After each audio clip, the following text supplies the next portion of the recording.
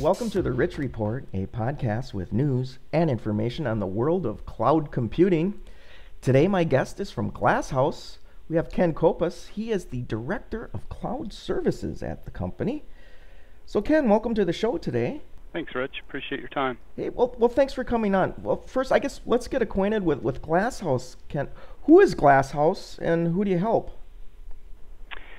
So Glasshouse is a global provider of vendor-independent data center consulting and managed services, and we typically partner with customers to define and execute data center strategies and help clients address the complexities of cloud, virtualization, storage, backup, security, and basically the next generation data center.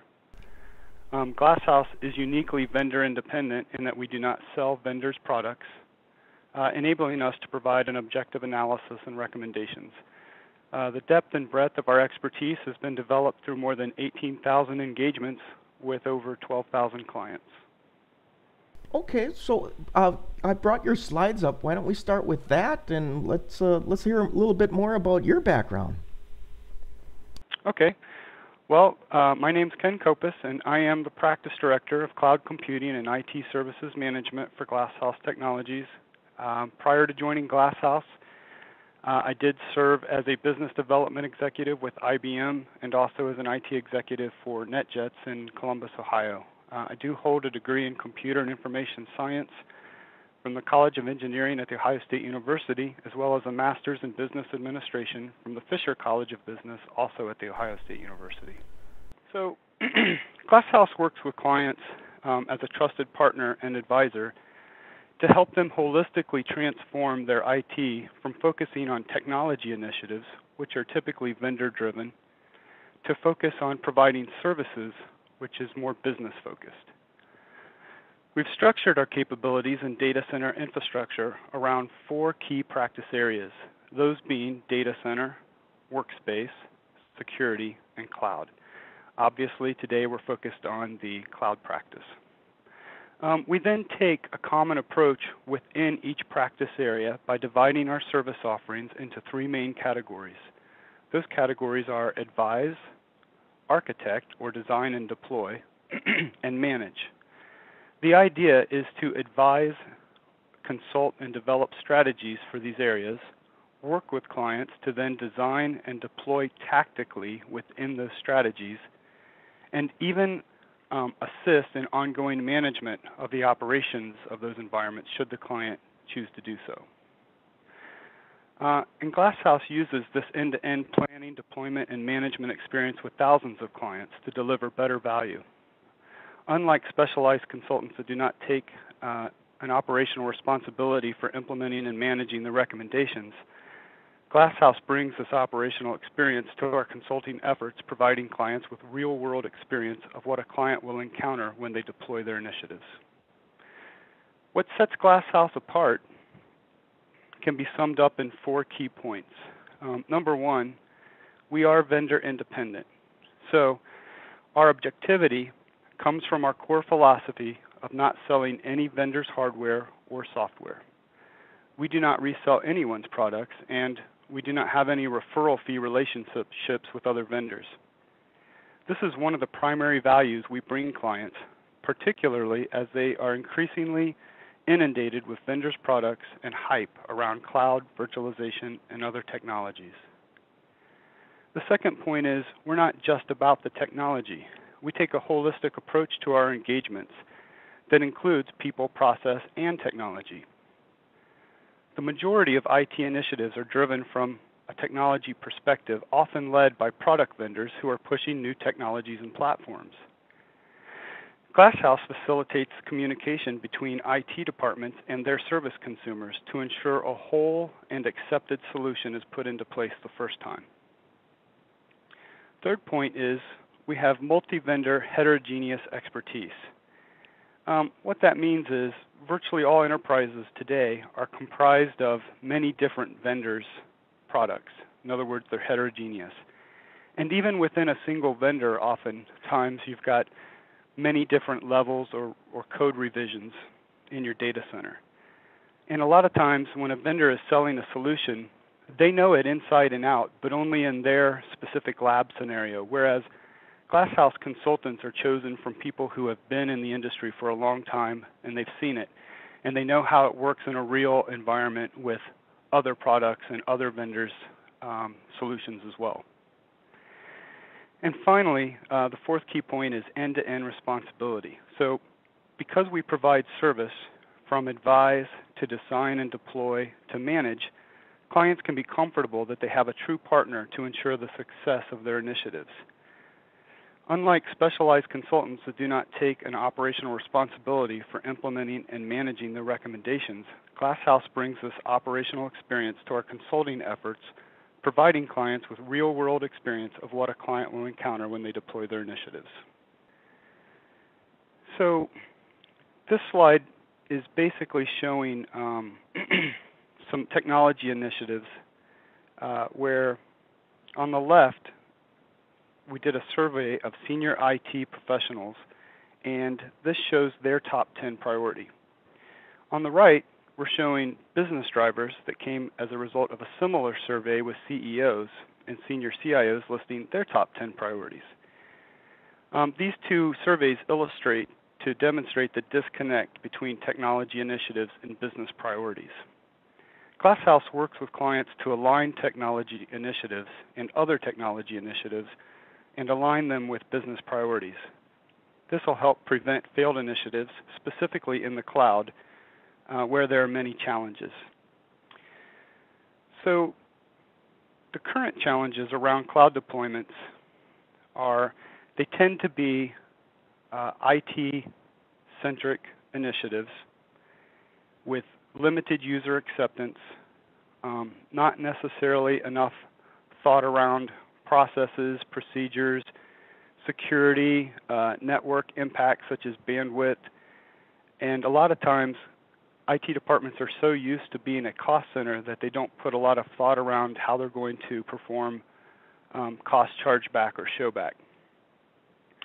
Cloud services deployment is not easy, and installing a cloud orchestration program is not equal to deploying cloud services.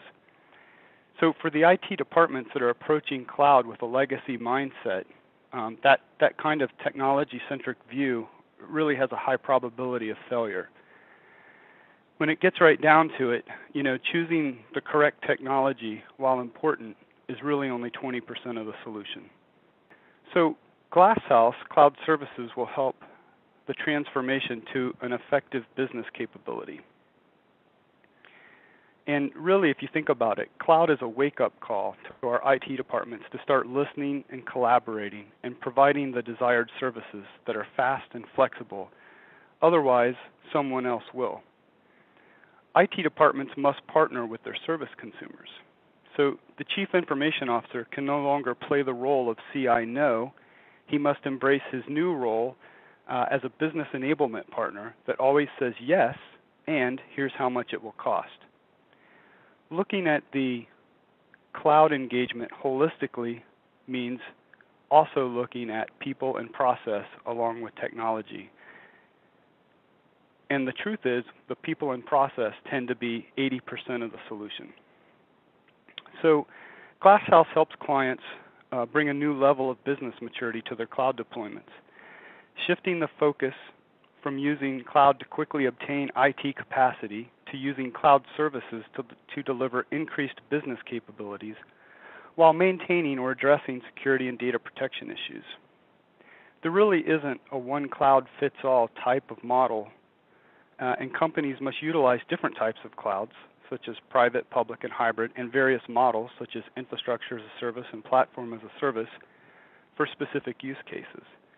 This approach provides true business value to our clients, including predictable costs and protection of existing system investments. For clients that have invested in initial cloud deployments that have not met design objectives, Glasshouse works with clients to optimize those cloud initiatives. So here is an overview of the cloud services that we offer, again subdivided into the three main categories of advisor services, architect services, and manager services. And, when all you have is a hammer, everything looks like a nail. And I say that kind of tongue-in-cheek about our competitors, but when it comes to Glasshouse, we understand that every customer is unique, and we have the proper tools to build engagements to our customers' requirements. And so as we look at the three main categories here, Cloud Advisor services. So what's listed under there are the services that help our customers by providing rapid education of cloud models and deployment options. We assess requirements and readiness for cloud. We'll help them answer, what are we truly trying to solve by implementing cloud? We work through and analyze security and regulatory requirements, help them determine the cloud model, attributes, and deployment that meet their requirements. We'll analyze their business cost capabilities and help them make a go, no-go decision, and then help launch and facilitate through project management. When we move into our second category of services, Cloud Architect services, where we help design and deploy, we will facilitate collaborative workshop sessions with their service consumers to define their cloud service offerings. We can then help develop reference architectures for the cloud service model, compile a list of TCO or total cost of ownership components, help them construct that cost pool, and then devise a system of per unit chargeback or showback.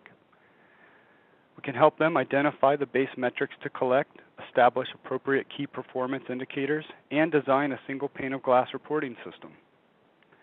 Deploying cloud services alone won't buy you much, so we help you identify governance and process changes required to reap the full benefit of your new cloud services. We'll also help you figure out the organizational changes necessary to support your future cloud services environment. And we facilitate building your cloud service development plan at either a high level or a very detailed level, complete with project plan and precedence diagram, depending on your need. We can also provide project management and delivery subject matter experts to help deploy your cloud services. In the end, you may decide that supporting cloud services really isn't something that you want to build a skill set or team to do. And in that case, we can also help you with our Cloud Manager services, where we can actually manage your cloud environment for you and allow you to focus on delivering more value in your area of core competence. These are just some additional resources that I wanted to make available on our website at glasshouse.com/cloud. You can download a copy and read through several different white papers. Those include the CIO's Guide to Cloud Computing, implementing a multi-tiered cloud services strategy, and how to build an infrastructure as a service cloud. And if you're interested, I do have some articles that have been published on Wired Innovation Insights.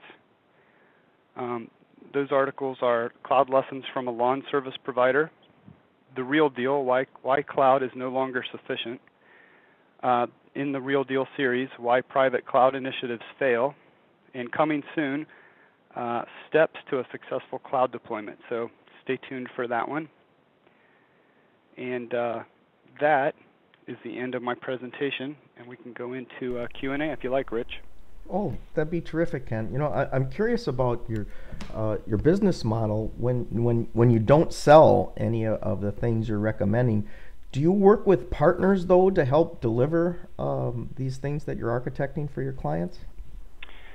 So we work with third-party companies that do make and sell hardware and software in a couple different ways. Number one, we train with them to make sure that we are up to speed on the latest technologies that are out there. And they are all too happy to keep us trained in their technologies because when we're out on engagement, we can then speak to their solutions intelligently and recommend them when appropriate. We don't recommend a single solution unless only a single solution meets the customer's requirements, if that makes sense. Sure. And then, you know, you described how you sit down with them and you align their technical requirements with their business challenges, and they're, at least at the outset, those two are not aligned at all. How do you go about doing that? Is it do you survey them? Do you do audits, or how does that go? No, that's a great question. So Glasshouse has a very unique approach to what we call achieving the service provider model, which is where you treat your service consumers as customers. And the way that our approach works is we facilitate workshops where we bring the service consumers into meetings with the service providers, those being the IT department, and we actually facilitate collaboration between the two. In many instances, it's the first time the two entities have ever talked together.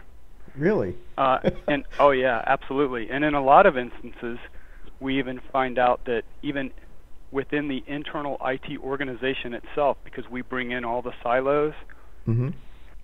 that's very eye-opening for them as well. And so just this facilitated workshop approach has a great deal of value in and of itself. Well, that's terrific. So I did want to ask you about one term you used. You talked about a hyper-hybrid cloud. Is that just a mix of private and public clouds working together, or what did you mean by that? Yep, so that is a term that our marketing department came up with, and basically it means exactly what you said. And so the idea is that a single cloud model or type really won't fit the bill in most large enterprises. So what you'll have is, for their developers, for example, it may make sense to set up a hybrid or even public with security, proper security measures, platform as a service cloud, so that they can spin up environments, do their development, and spin them down, and not have to pay for that infrastructure while it's not being used. In production, it may make more sense to set up a completely private infrastructure as a service and deploy production that way. And for the company's sales team, of course, something like Salesforce.com makes a lot of sense from software as a service standpoint. And so what we're finding is that one cloud really isn't going to fit the bill for a single client. They're really going to be looking at this hyper-hybrid mixture of several different clouds for very specific use cases all throughout their environment. Well, great. Well, Ken, kind of a wrap up here. As you work with clients, the cloud is a very dynamic space. It seems like there's something new for me to write about all the time, right? Do you have to like re-educate old-time IT folks, or is it not a matter of that? Is it just lending your expertise to help them be successful?